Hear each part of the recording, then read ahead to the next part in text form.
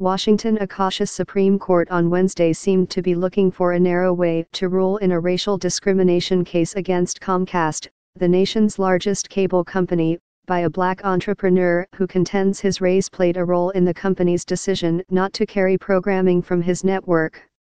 Civil rights groups have said they feared the court might use the case by Byron Allen and his company, Entertainment Studios Networks, to limit the reach of anti-discrimination laws, but there was little evidence at Wednesday's argument that the justices were inclined to make a sweeping ruling. The central question in the case, Justice Samuel A. Alito Jr. said, was not the big issue that has been portrayed. Chief Justice John G. Roberts Jr. said the case was somewhat academic. The case concerns a Reconstruction-era federal law that gives all persons the same right to make and enforce contracts as is enjoyed by white citizens.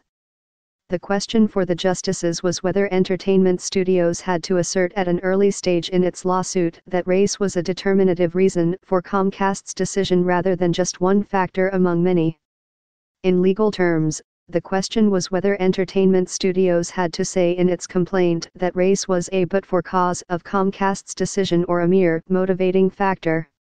In its lawsuit, Entertainment Studios said Comcast had expressed interest in its programming but never closed a deal, reversed its position on what Entertainment Studios needed to do to secure carriage, carried every network that its main competitors did except Entertainment Studios, and offered space to lesser-known, white-owned networks even as it said it lacked capacity to carry Entertainment Studios.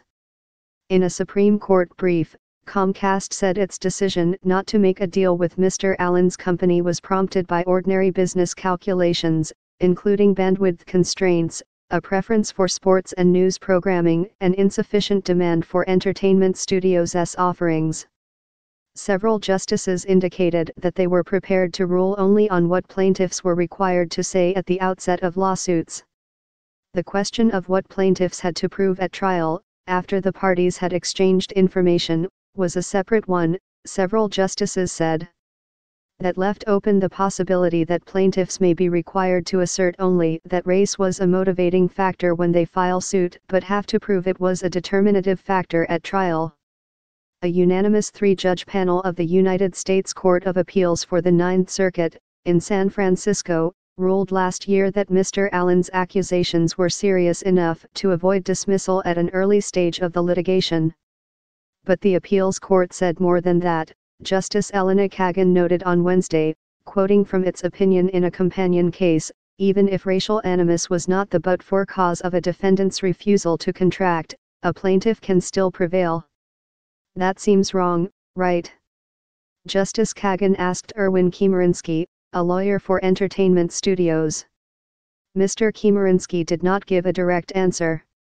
Justice Brett M. Kavanaugh suggested that the Supreme Court could return the case to the Ninth Circuit for another look. Justice Sonia Sotomayor said it would be unfair and impractical to require plaintiffs to give a detailed account of every possible reason for a defendant's decision just as a lawsuit is getting underway. What you seem to be suggesting, she told Miguel Estrada, a lawyer for Comcast, is that they're required to anticipate every potentially independent reason you may have had without really knowing it and disproving it in the complaint. That makes no sense. Justice Ruth Bader Ginsburg was missing from the bench on Wednesday. Chief Justice Roberts said she was indisposed due to illness and would participate in the case, Comcast Corporation v. National Association of African American-Owned Media, No. 18-1171, by reading the briefs and a transcript of the argument. A court spokeswoman said Justice Ginsburg had a stomach bug. Until this year, Justice Ginsburg had not missed a Supreme Court argument because of illness. In January, though, she was absent from the bench for 2 weeks after surgery for lung cancer.